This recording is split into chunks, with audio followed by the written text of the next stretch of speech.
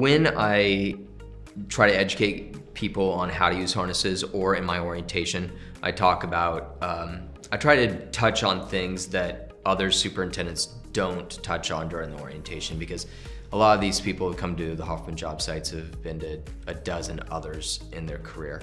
And so I try to hold their attention by talking about something maybe they haven't heard about. And one of the things I do talk about is the straps that are on the side of a lot of harnesses over your hip area. If you do fall, you sit in that harness until somebody retrieves you. If you're in an area or somebody doesn't have a plan, doesn't know how to retrieve you, you could be sitting there for a while. It's going to take the fire department, if you're 200 feet off the ground, they have to be called, they have to arrive. You're going to wait there until they figure out how to reach you. You have minutes sitting in a harness while you're dangling there, and all the pressures on the inside of your thighs on that femoral artery until you start to develop a clot. And so developing a clot there is going to depend on if you have a blood disease, how healthy you are, how much trauma you had when you fell. And so those straps right there are extremely important. I tell everybody that if you're going to be wearing a harness, you want those straps there.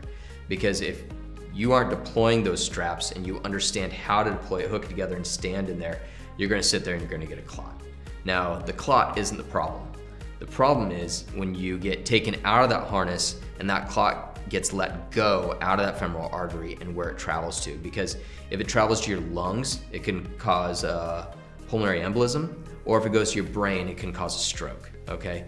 And so it's extremely important. If people think just putting on a harness and tying off correctly is all they need to know, they're only halfway there. And falling in a harness is bad.